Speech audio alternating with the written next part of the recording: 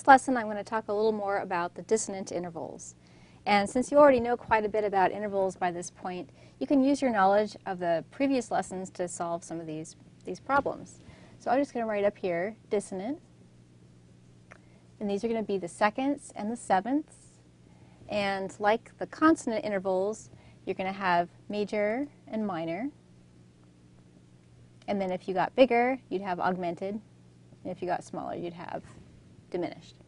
So what happens if you want to make, let's say, a minor second down from here?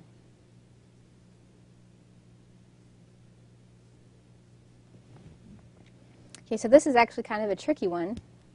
If we think about it on the keyboard, it seems really easy. So I'll show you that. So here's an F sharp, and we're wanting to make a minor second down. Well, that's easy to play. We know it's right here. It's F.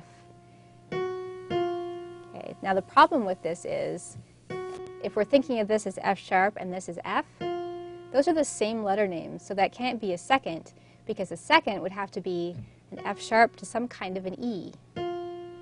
Okay, well, that's okay though. We can kind of recreate that E as, let's see, let's call this an E sharp. And now it's going to work. So let's look back up on the board here. So here's our E. We know we need some kind of E because it says second.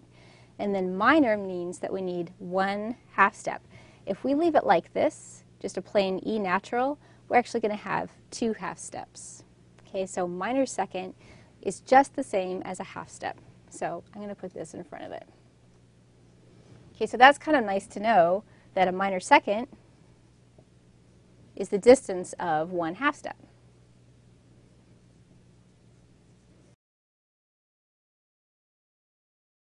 So if we do it here on the board, I'm just going to pick this one. I could do either one. I'm going to pick this one and I'm going to wrap it around over this into the next octave. Okay. And I'll take that away. So if we count, we've got 1, 2, 3, 4, 5, 6, 7, and 2 plus 7 is going to add up to 9, and it always has to add up to 9. So now we know, this isn't right anymore,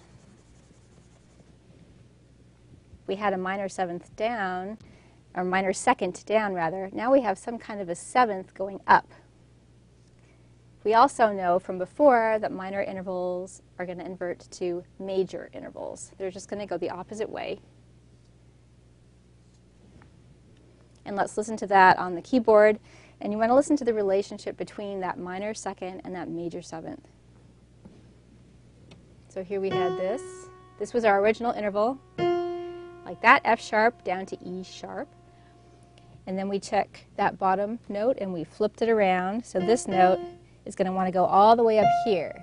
And you notice this is almost an octave. If I did this, it would be an octave. So major sevenths are almost octaves. They're pretty wide intervals. And they're really dissonant. That one has a certain kind of dissonance to it.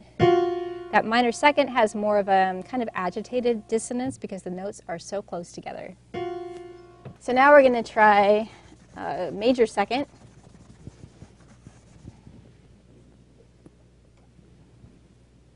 And I'm going to do a B flat and major second down from that. Okay, so we already know it's going to be some kind of an A because we need to count 2 letter names or we're not going to get the right thing. So some kind of an A. Now, just from thinking about what the piano keyboard looks like, I know that B flat down to A, I think that's just a half step. So this is not going to be big enough. I need 2 half steps to get a major second because major seconds are going to be like a whole step as far as the distance is concerned. So if this isn't big enough, I'm going to widen it by putting a flat in front of that. So now I have B flat down to A, that's one half step, and A to A flat is another. So what I'll do is just invert that, and maybe this time I'll take the top note and flip it around. Again, I'm just inverting it.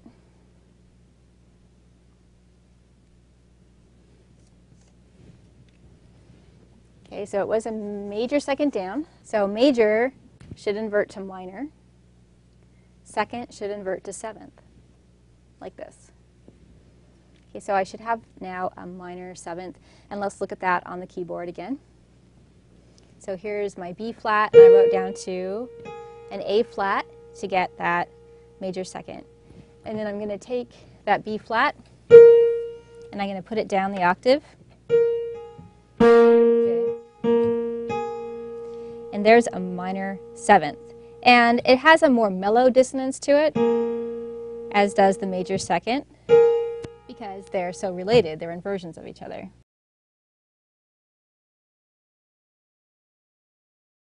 So remember, the tritone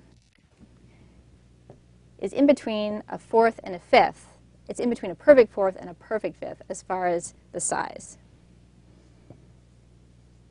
Okay. And it has this special name because it used to really shock people when they heard it. So they had to come up with their own special name for it.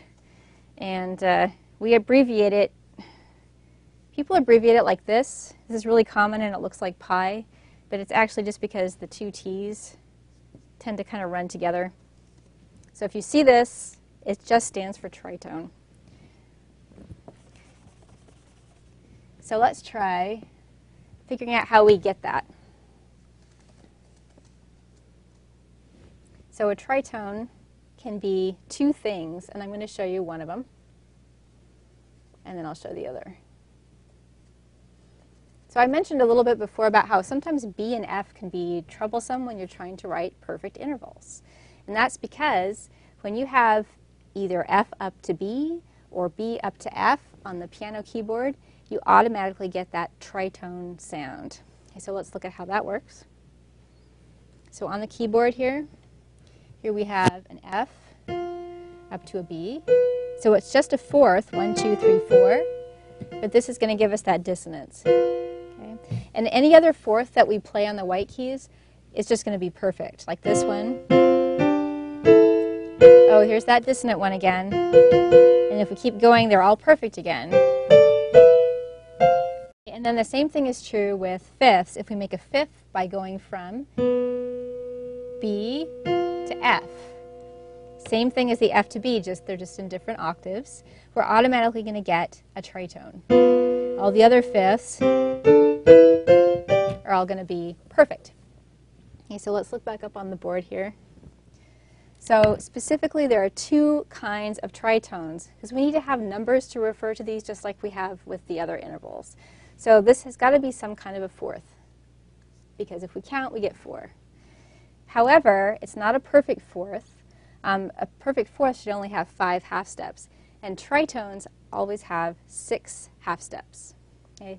So when you count them up on the piano keyboard, you'll see that. Sometimes I like to think, instead of 6 half steps, I like to think 3 whole steps. Sometimes that's easier. So I'm going to take this. It was perfect. If I had done something like this, it would be perfect. But since it's not, perfect intervals, when they get bigger, become augmented. So F to B, F natural, B natural becomes an augmented fourth. You could also write like this, aug 4. That would be fine, or even just A4, but I'll be using this one. Okay, so this is an augmented fourth. And then, of course, if we invert it, put a line here, we're going to get 4 plus 5 equals 9, so this is a fifth. When you invert an augmented interval, the opposite of that is diminished. So diminished fifth. Now this is kind of an interesting one. You see we're inverting these. These are the kind of opposite qualities. We see 4 and 5 adding up to 9. But then 6 half steps here. If the half steps add up to 12, this is also 6 half steps. So any of the other intervals that you invert, you're going to get different numbers of half steps. But if you invert a tritone, you're going to get 6 no matter what. So when we do this, first thing we're going to do is worry about the number right there. So I know that fourths look like, there's going to be 1 on the line, 1 on the space. So I know this is what a fourth looks like. I'm not worrying about this part yet. And, actually what I want here is a diminished fifth. So here, fifth, 1, 2, 3, 4. Oh yeah, they're both going to be on the same thing, whether they're both on a line or both on a space whenever you're writing a fifth. Okay, so now all I have to do is make sure I have 6 half steps in each one. And like I said before, sometimes it's easier to think of that as being 3 whole steps. And maybe we can look at that on the piano. So, first one, we were going to write an augmented fourth up from here. And we have this so far, but this is definitely not augmented yet. This sounds too perfect. So I'm going to count whole steps this time. And I count 3 of them. 1, 2, 3. So I'm going to need a C sharp. I'm not going to change my letter name because I wanted to specifically do a fourth. So I'm going to keep it as a C sharp, not a D flat or anything like that. So now when we write the diminished fifth down from A, we're going to use the same strategy we used over here. So let's go over to the piano. So here's our A, and we're going to count 3 whole steps down. So here's 1, here's 2, and then 3 is going to take us here. And on the board originally, when we didn't know what our accidentals were, we had this, which was actually a perfect fifth. So we're going to need to sharp that D to get our 6 half steps or 3 whole steps, which gives us that diminished fifth. So it's going to look like this. And that's it for this lesson.